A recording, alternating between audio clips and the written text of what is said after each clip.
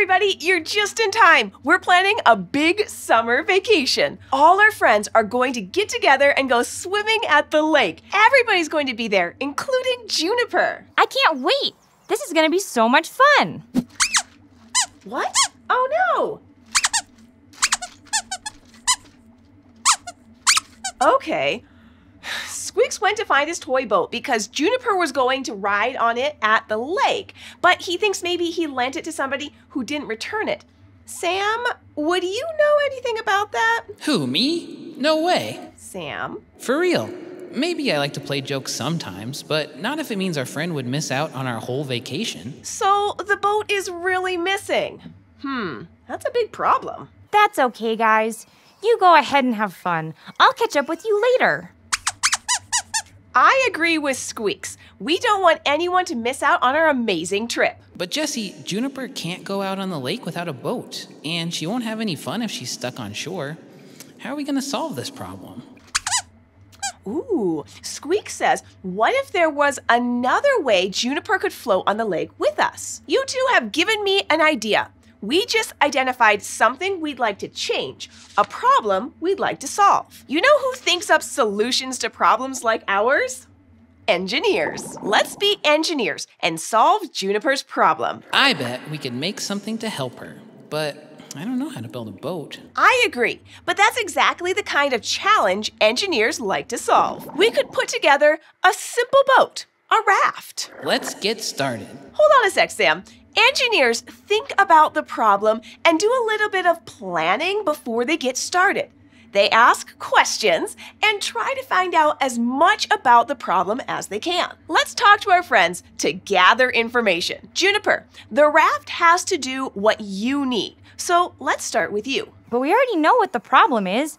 It's that I don't have a boat. That's right. But the more specific things we can identify about the problem, the easier it will be to solve. Well, it definitely needs to float.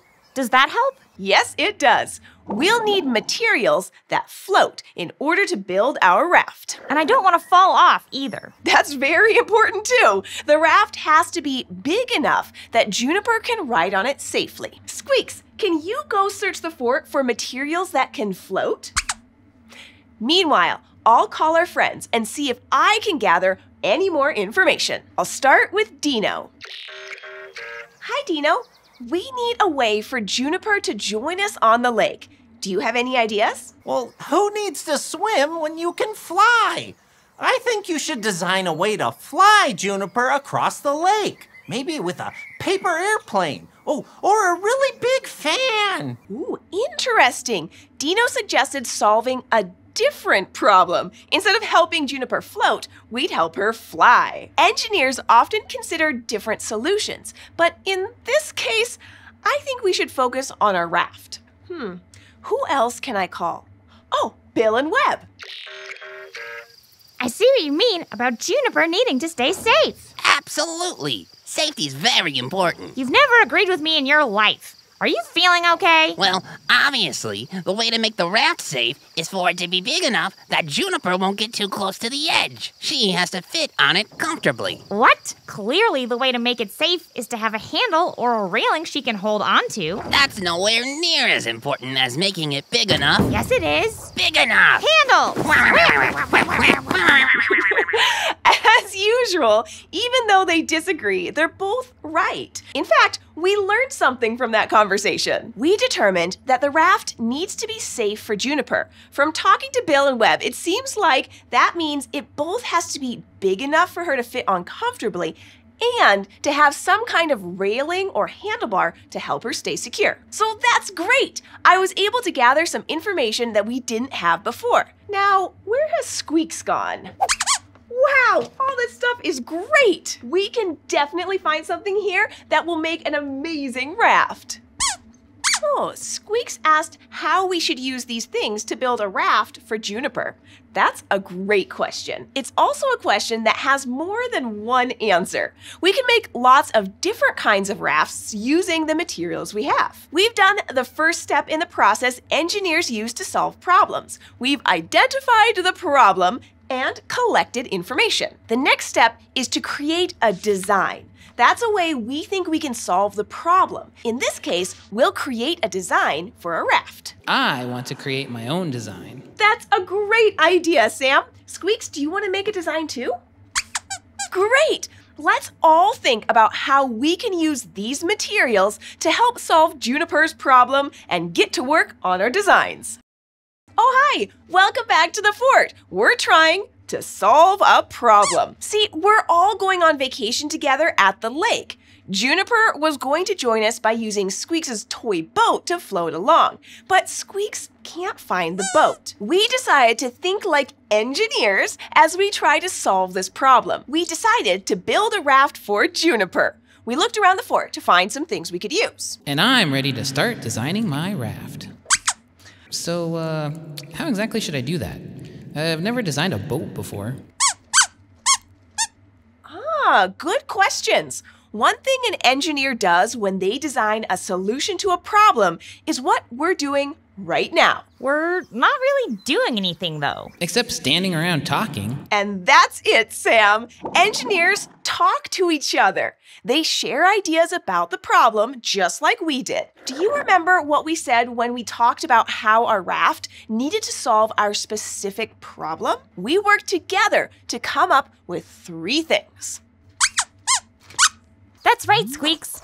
It needs to be able to float, and I need to be able to fit on it and stay safe. So, when we design our rafts, we need to keep those things in mind. Let's take a good look at our materials and then draw designs for our rafts.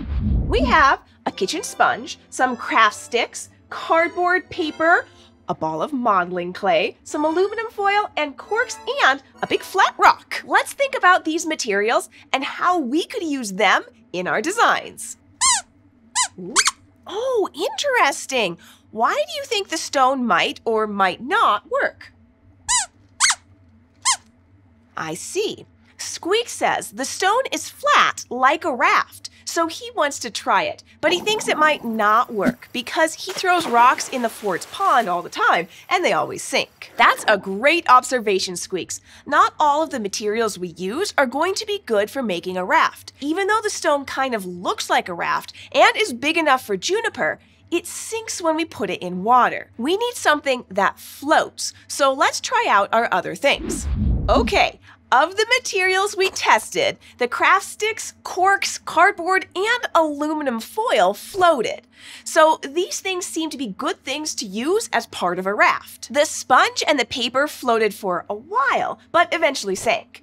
And the modeling clay didn't float at all. So while we might be able to incorporate these things into our raft, it has to be made mostly of something that floats. Now we know how our materials might solve our problem, so everybody can incorporate them into their designs. I'll check in with our other friends and see how their designs are coming along, while Squeaks, you can go ahead and draw your design.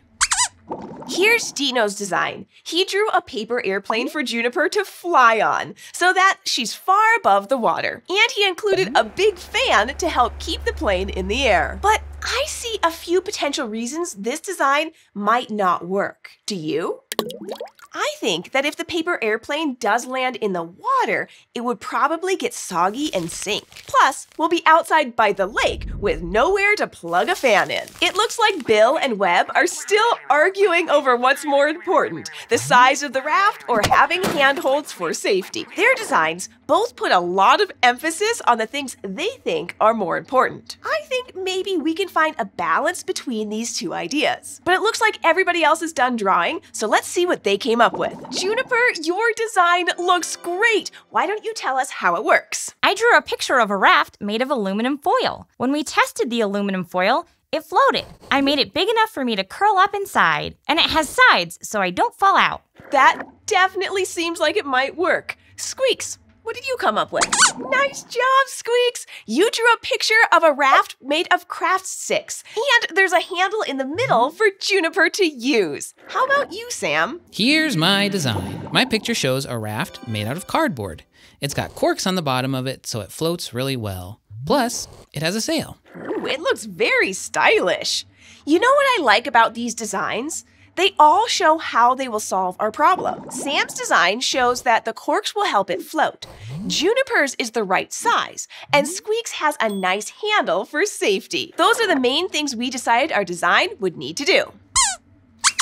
What's next? Great question. We have a lot of designs, but we'll probably build just one raft. Then how do we decide which one is best? The same way engineers do. We'll each build our designs. Then we'll test them to see which one solves our problem the best. That sounds like fun. It will be. Let's get building, and then we can test our designs.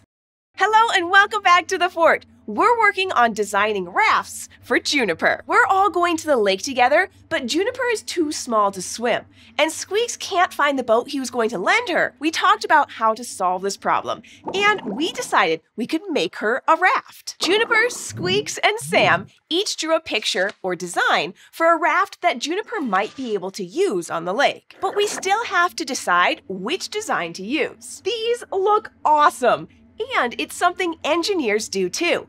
They look at their drawings to build a special model of their design called a prototype. These rafts are our prototypes. Then, engineers test their prototypes to see how well their design solves the problem. So, let's test our prototypes out. Remember, our raft needs to do 3 things. It has to float. It has to be the right size. And it has to keep me safe. Here's Juniper's prototype. Let's see how well her design does. Juniper made a raft out of aluminum foil. The raft floated when we put it in the water, and the pipe cleaners we used for testing fit inside its shape, which kind of looks like a bowl. But the raft wasn't very stable. It tipped over when the water got rough. And splashing in the water is part of the fun. So it solved parts of the problem. But I don't think I'd feel very safe in that raft. Right. Now, Squeaks. He made his raft out of craft sticks, which we know float in water. Its shape is different from the foil raft. This raft is flat, and it has a handle in the middle for Juniper to hold onto. It floats really well. But that raft seems a little too small. I don't want to get too wet, and I'm not sure how well I can hold on to that handle. Now, Sam made his model from cardboard and corks. It floats really well on the water at first. It had a wide, flat shape and had plenty of room for Juniper. But look what happens after a while. The cardboard gets wet and starts to sag and fall apart. And I want Juniper to be able to play all day with us. Me too. But how do we know which one Juniper should use? None of our rafts were perfect. They all had problems. What would an engineer do? Right, Squeaks! An engineer wouldn't give up. They would try again to find a solution to the problem. Try again? But we already made our designs. True, but engineers rarely expect their designs to be just right the first time. That's why we test and compare our ideas, so we can learn from them and make improvements. It's not about getting it right the first time. It's about learning and making our designs better. What did we learn when we tested the rafts? We can use that to make our next designs better. Oh, Squeaks thinks we should use craft sticks instead of cardboard because his raft didn't get soggy. But we should use enough of them so that the raft has the same shape as mine, wide and flat.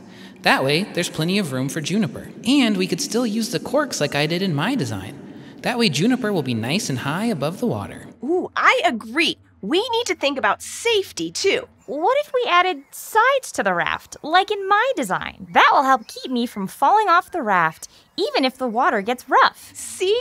You're using everything we learned to improve our design. Let's put all of these ideas together to make a new design. Okay, everybody. Operation Save Juniper's Vacation has reached its final phase. Presenting our raft design. Let's test it out. Is everybody ready? Yes! Okay, does our raft float? Yes! Is it big enough for Juniper? Yes! And will it keep Juniper safe, even if there end up being waves in the lake? Yes! Great work, team! We've worked together, just like engineers do, to come up with a design that solves a problem. We'd better get packing. We have an exciting vacation coming up. Oh, hey, I'm glad everyone's here. I had some fascinating new results I wanted to share with you in all my studies of buoyancy and fluid dynamics. Oh, hi there, Dr. Turtleman. We've been doing some studies of our own. Hold on a second. Is that Squeaks' boat? The one Juniper was going to ride? Oh, I guess it is. I didn't think he'd miss it, and it was just going to be for a couple of minutes, but then all the experiments were so fascinating that I got a bit carried away. Ugh, you mean we did all that work for nothing? But not for nothing, Sam. I had fun thinking like an engineer. Me 3. In fact, I might still use the design we made together. That sounds great, Juniper, and thank you to everybody. Thanks to you, too, for joining us on SciShow Kids. If you want to have fun with me, Squeaks, and all our friends, you can subscribe to SciShow Kids, and we'll see you next time here at the Fort.